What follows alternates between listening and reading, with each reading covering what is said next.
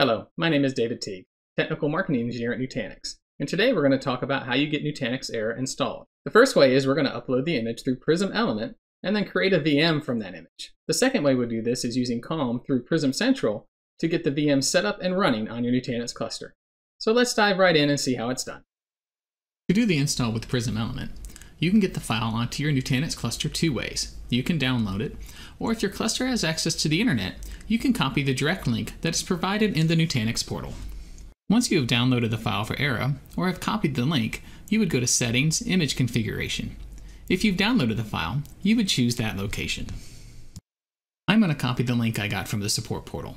Once I have pasted that link into the correct section, I will give the image a name so I know what it is. You can also do this in Prism Central through its image service. Once the image is ready in your image service, you can create the VM. The Era user guide says you should have one vCPU with a single core and 16 gigs of RAM. Next, you will add a new disk. You will select Clone from Image Service, then choose the image you uploaded from your Prism element, then click Add. Next, you will need to add a network interface on the VLAN you want Era to live on. If you're using DHCP, you can stop here.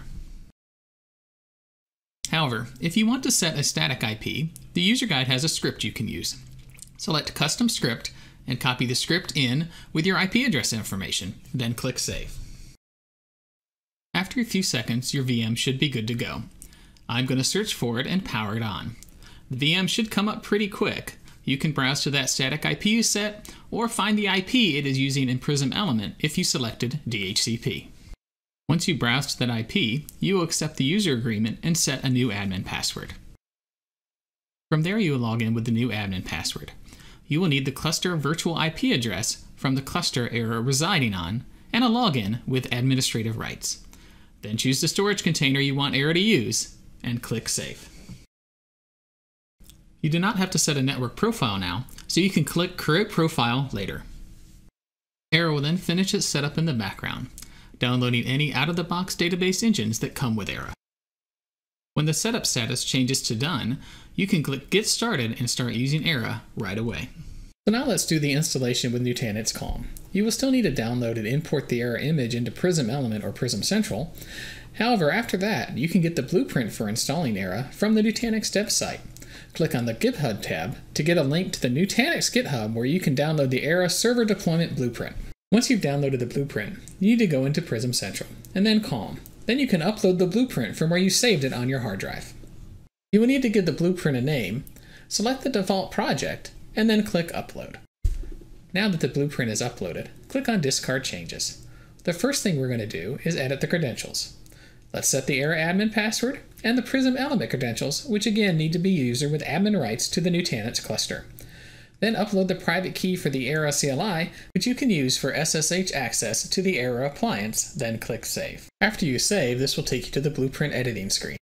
Now you will need to click on Era under Service on the lower left. This will open a screen on the right where you need to set the network the Era appliance will use, and where you need to choose the Era image you downloaded from the support portal. Once those are set, click Save. Now you can click on Launch, provide a name for the application. This blueprint is set to use DHCP for getting an IP address, but it can be set up to use a static IP. Once you provide a name, click Create, which will then start the deployment. When the provisioning screen comes up, you can click on Audit to watch the progress of the deployment. When the deployment shows Finish, click on Services to get the IP address of the Era appliance. You can put your mouse over the IP address and copy it to the clipboard. Then copy the Era IP address into a new browser window. When the login screen comes up, you can log in with the admin password you set in the COM blueprint. Era is ready to use, however, it may still be downloading in the background the out-of-box database engines that come with Era. I hope these two options help you with getting Era set up. If you'd like to try out Era in real time, you can head over to Nutanix Test Drive and it can be tried out over there. Thank you for watching.